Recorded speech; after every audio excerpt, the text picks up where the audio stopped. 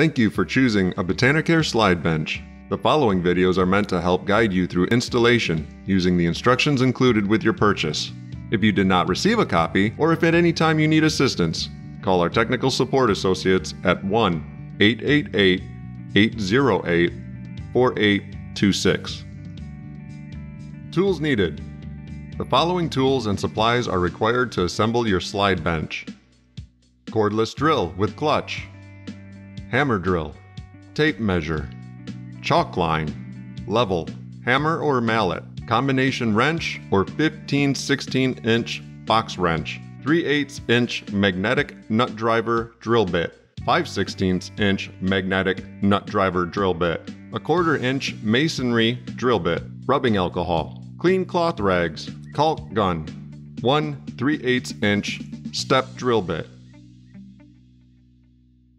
Step 1. Bench assembly and installation. Here's what you will need for this step. Before assembling your benches, it is important to take accurate measurements of your room to determine a precise layout. This will help ensure the desired spacing around and between benches. Follow these steps to measure and mark your layout. When complete, verify layouts are square by measuring the diagonal distance. Do not rely on walls being straight or square. To determine the precise layout, use the following A, B, and C calculations.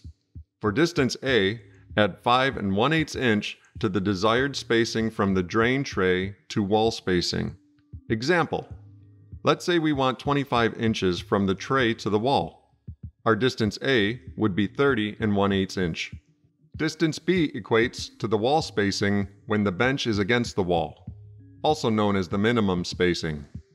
To calculate distance B, add 19 1/4 inch to 4-foot bench widths, or add 25 1/4 inch for 5-foot bench widths. Example: this contractor wants minimum spacing that accommodates a 3-foot wheelchair. In a 4-foot bench width setup, distance B is the sum of the wheelchair width, 36 inches, plus 19 1/4 inches for a total of 55 1/4 inch. Distance C is bench to bench spacing. For calculation C, there is a minimum aisle width of 17 inches. Value cannot be 0. To calculate distance C, add the following amount to your desired aisle width. For 4-foot to 4-foot setups, add 31 inches. For 4-foot to 5-foot setups, add 37 inches. For 5-foot to 5-foot setups, add 43 inches. Example: this contractor wants an 18-inch aisle for their bench layout. They have 2 4-foot tables and 1 5-foot table. Therefore, distance C from the 4-foot to 4-foot would be 49 inches, while distance C from the 4-foot to 5-foot would be 55 inches. Refer to Appendix B of your manual for values of distance L based on your bench length. Once you have your A, B, C, and L values correctly calculated, translate the measurements onto the floor of your room using a non-permanent marking method. Snap a chalk line along your distance markings. This step is complete. Please proceed to the next step. Step 2. Arch assembly. Here's what you will need for this step. Each arch assembly consists of 2 legs and 1 arch tube. Each leg should be assembled in the same order: frame leg, flat washer, hex nut, threaded rod, flat washer, frame connector, and then a final hex nut threaded onto the threaded rod. Connect 2 leg assemblies with an arch tube using the 3/8-inch hex head screws. Here's a tip: once arches are assembled, snug threaded rod nuts to prevent movement of hardware, and label each assembled arch with an arch number. Each arch height can be adjusted independently to correct for terrain or desired drainage slope. If no slope is desired, adjust all arches to the same height. For drainage slope, use the tables provided in Appendix A of the assembly instructions to correctly adjust the height per arch number. Each table correlates the correct height adjustment to the arch number. Bench lengths are from 10 feet to 100 feet. For example, a 75-foot bench will have 16 arches. To achieve slope on a 20-inch or 30-inch system, the The 10th arch will have a height adjustment of 3 inches, while the 11th will have a height adjustment of 3 5/16 inch. Using the same example, but to achieve a 12-inch slope, the 10th arch will have a height adjustment of 1.5 inches, and the 11th will have an arch height adjustment of 1 11/16 inch. This step is complete. Please proceed to the next step. Step 3. Frame assembly. Here's what you will need for this step. Frame tubes and table tubes can be distinguished by their hole differences. For this step, we will need only the frame tubes. There are 2 different frame tube lengths, long and short. Identify the short tubes and set aside. Before step 4, assemble the frame using the hex head screws and roughly the final position in which it will be installed. Start with the end of the bench where the drain will be located. The arch at the drainage end will be arch 1.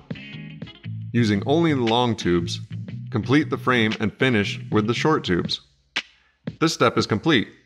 Please proceed to the next step. Step 4. Anchoring the frame. Here's what you will need for this step. Refer to page 3 of the assembly instructions for the correct anchors to use.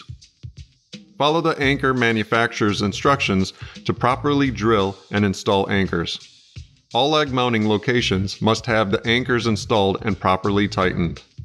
Failure to properly secure the bench can lead to bench damage and/or lead to severe personal injury. Here's a tip.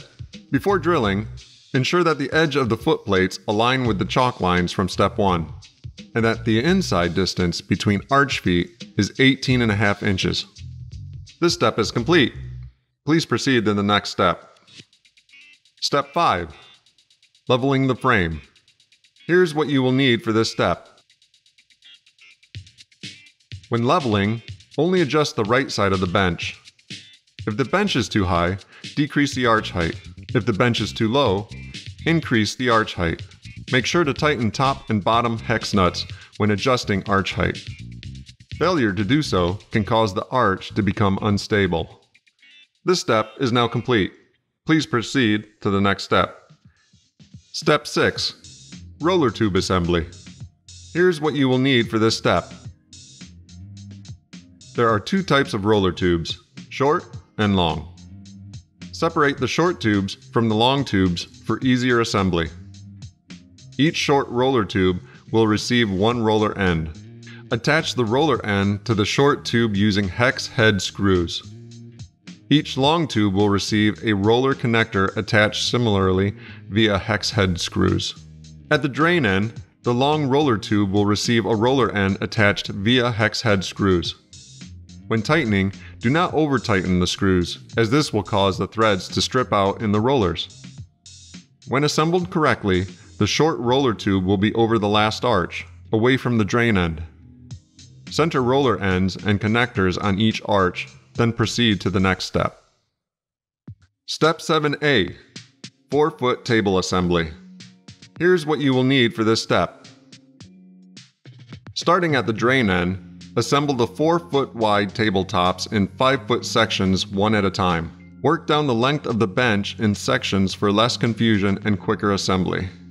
Before assembling the tables, roll each roller assembly to the appropriate outside stop to provide a stable platform.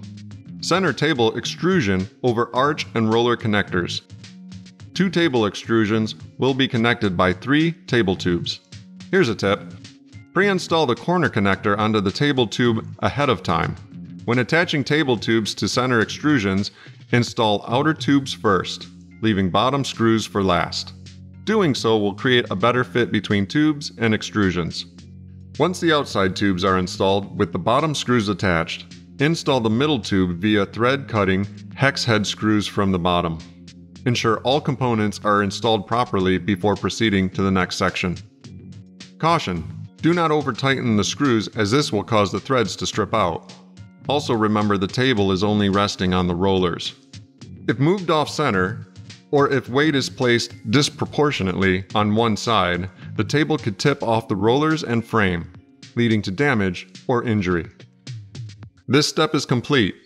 Please proceed to the next step. Step 7B. 5-foot table assembly. Here's what you will need for this step. Starting at the drain end, assemble the 5-foot wide tabletops in 5-foot sections at a time. Work down the length of the bench in sections for less confusion and quicker assembly. Before assembling the tables, roll each roller assembly to the appropriate outside stop to provide a stable platform for the assembly of the table. Center table extrusion over arch and roller connectors. 2 table extrusions will be connected by 5 table tubes. Here's a tip. Pre-install the corner connector onto the table tube ahead of time. When attaching table tubes to the center extrusions, install outer tubes first, leaving the bottom screws for last. Doing so will create a better fit between tubes and extrusions. Once the outside tubes are installed with the bottom screws attached, install the middle tube via thread-cutting hex head screws from the bottom. Ensure all components are installed properly before proceeding to the next section. Caution! Do not over-tighten the screws as this will cause the threads to strip out. Also remember the table is only resting on the rollers. If moved off-center, or if the weight is placed disproportionately on one side, the table could tip off the rollers and frame, leading to damage or injury. This step is complete. Please proceed to the next step. Step 8. Installation of anti-tip frame. Here's what you will need for this step. Pre-assemble all anti-tip frames with bump stops. The anti-tip frame connects to the center table extrusions via 4 hex head screws. The screws are covered with hole plugs to prevent debris or excess condensation from entering the tube.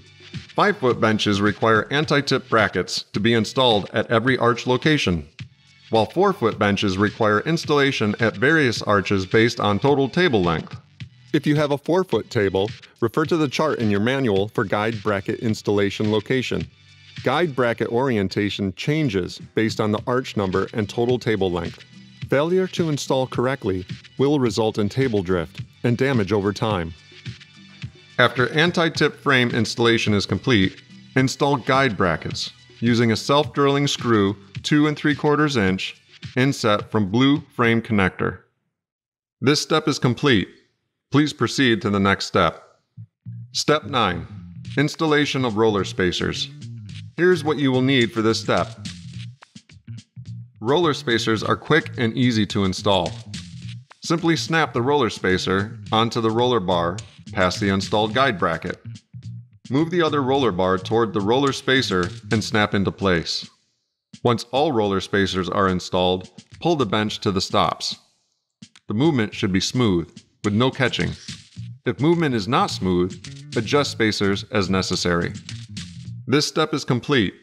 Please proceed to the next step. Step 10. Installation of pull handles. Here's what you will need for this step.